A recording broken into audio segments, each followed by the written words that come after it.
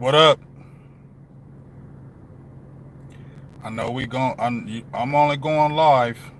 What's good, everybody? I ain't gonna be able to say what's up to everybody because I ain't gonna be able to see everybody that comes through if you come through. But I'm going live because I just got the news. I hit up a few of my peoples already about this Lael Collins situation, which is crazy. I'm sure all this stuff is gonna come out later.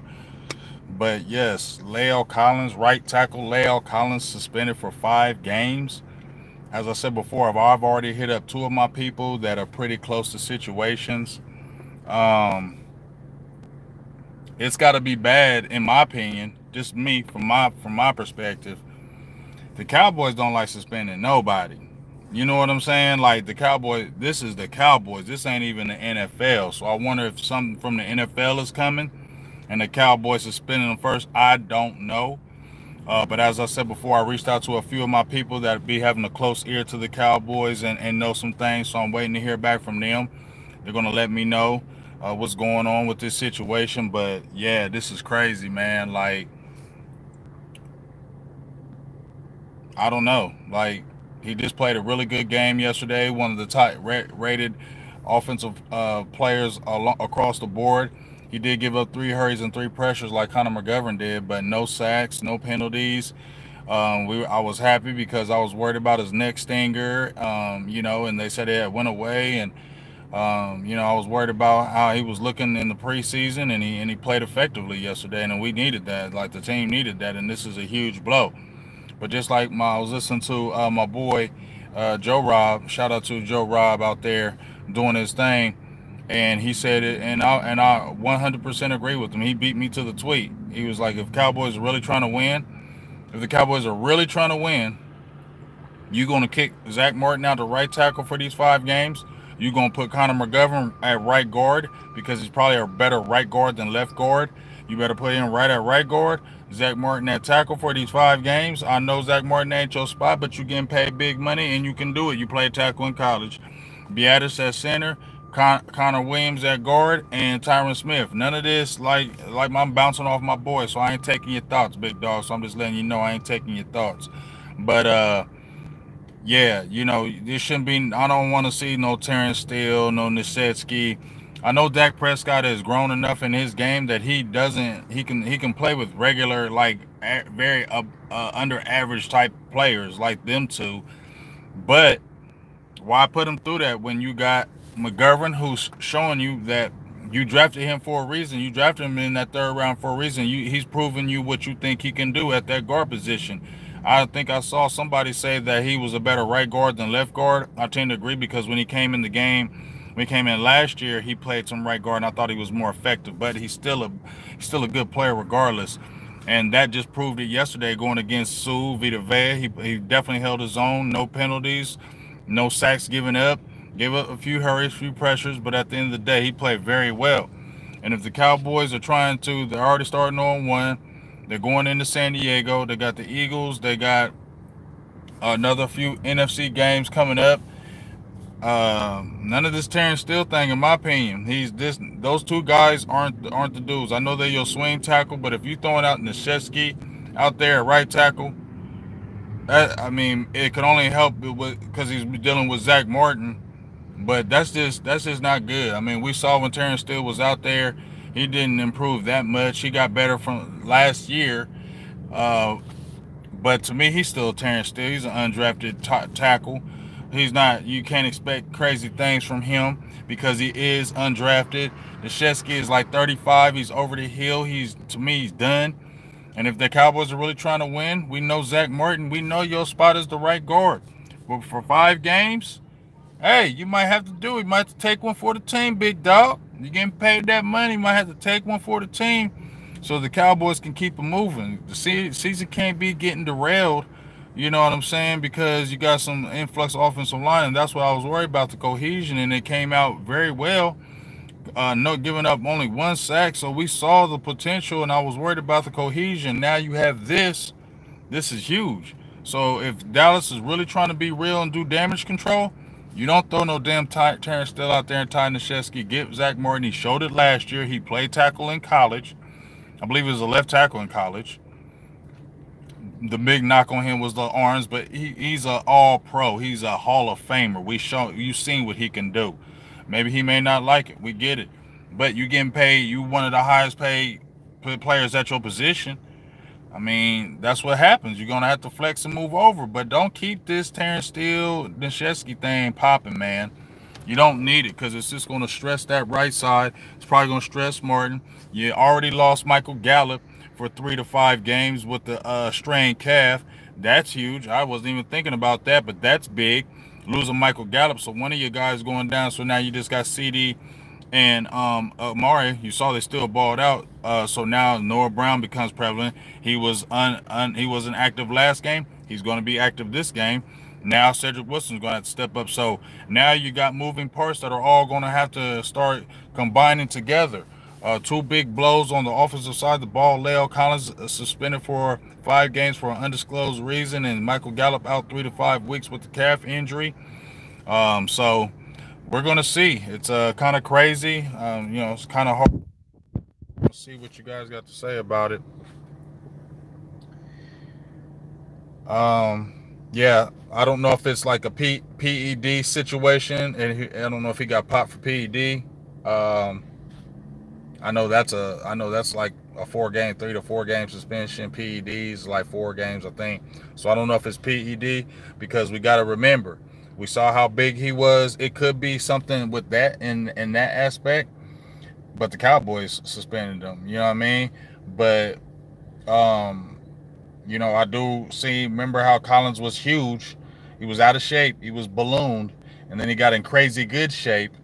Them PEDs and them muscle enhanced, whatever they be doing, they can make it happen like that. So I'm not throwing no rumors out there. So I'm not saying that's what happened to him. I'm not saying anything. I'm not saying anything that happened to him. I'm saying my own speculation. It could be from PED, could be that, because you had to get back in camp. You had to get better. That could be it. But it's a lot of speculation. I'm waiting on some people that I trust to give me some information, and then we just kind of go from there. But a huge blow for the Dallas Cowboys. Right tackle Lael Collins suspended for 5 games for undisclosed reason by the Cowboys, by the organization. So I'm sure this stuff will come out later. I don't know what happened. Like I said, it literally just happened like 5 to 10 minutes ago, this news. I just pushed it out there to all my media sites. And, like I said, we're just going to see. I'm waiting for some people that I know that, deal with the Cowboys to try to give me some answers, to kind of let me know what's going on. Hopefully let me, so I can hear some things. But, yeah, it's a huge blow right now, losing Lael Collins. Really didn't need this at that point in time right now, especially after a big game, only coming out, losing by 2. The offensive line played very well, considering they were going against one of the tougher defensive lines in the NFL. They definitely held their own. And for them to lose something like this right now is definitely a big blow. Can definitely bounce back from it, but as I said before, if the Cowboys are really trying to win, they're really trying to make it happen, you kick that Zach Martin out that right tackle, you put Connor McGovern at that right guard because he show you what he can do. You have Biadasz at the center, you have Connor Williams at that left guard, and you put Tyron Smith at that left tackle. And keep it pushing until Collins comes back. That's just me. Nah, he ain't solid to me. Ty Nashesky ain't solid. He hasn't looked solid all preseason. Now, all of a sudden, you're going to magically start. The feet looked like they was in concrete. He was getting beat off the edge, and these weren't starters that were beating Nashesky out the edge. Terrence Steele still getting beat. Nashesky, him, Nashesky, and Brandon Knight were the 3 most highest pressured offensive linemen in the preseason for the Cowboys. I think Brandon Knight led the team with 8 pressures. Nashesky, and Terrence Steele were right behind him with 4 pressures and hurries and hits. So, no, I don't want that. If you did that in the you did it last year. You're doing it again in the preseason. You're going to do it in the regular season when it really counts. You're not going to magically all of a sudden start blocking. I'm not believing the solid Nashesky thing, because I don't know. I didn't know anything about him prior. All I know is what I seen, and what I seen in that preseason Guys were killing you off that edge, that speed you were having trouble with. And if you had trouble with that, and you got Bosa and them boys coming in this week, and what? You're going to really throw Terrence Steele or them guys against Joey Bosa and them guys? Heck no. You better do the right thing and put Zach Martin out there, bro. You better do the right thing and put Zach Martin out there and keep it pushing, especially if it's 5 games. It's not like it's the whole year. It's 5 games. They got to do the right thing and make that happen and not play the games, because to me, you're playing games and you're not really, you have swing tackles for a reason, but you can also flex guys if you're trying to really win games. And right now, the Cowboys don't need, to me, in my opinion, any kind of stuff like this, especially for the Mike McCarthy regime. He already dealt with them injuries last year. You had the uneven season.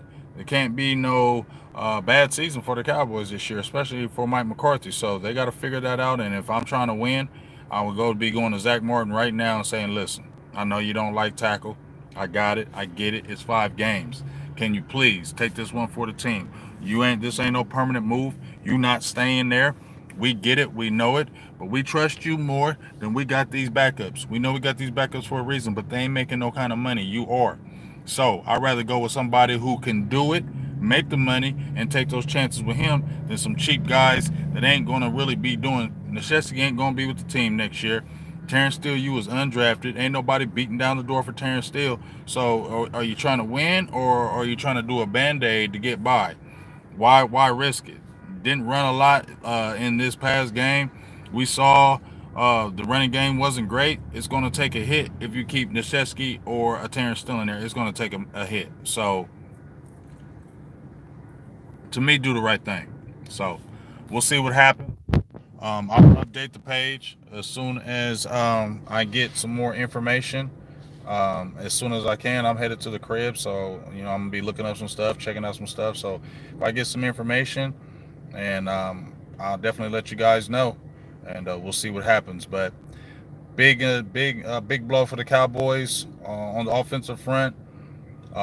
Receiver Michael Gallup has a calf injury, and he'll be out 3 to 5 weeks. And Lael Collins just got suspended by the team for undisclosed reason for 5 games. We'll try to find out what's going on.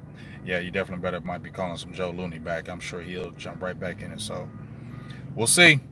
But I'm out of here, man. We'll see. We'll talk to you soon.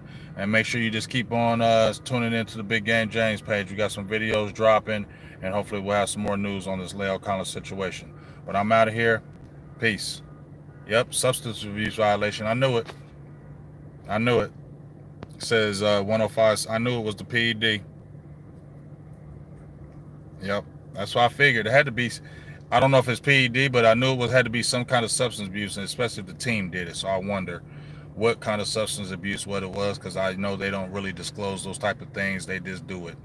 Yeah, so it's always something, but we'll see what happens. Big Game James, I'll talk to you soon. I'm out. Peace.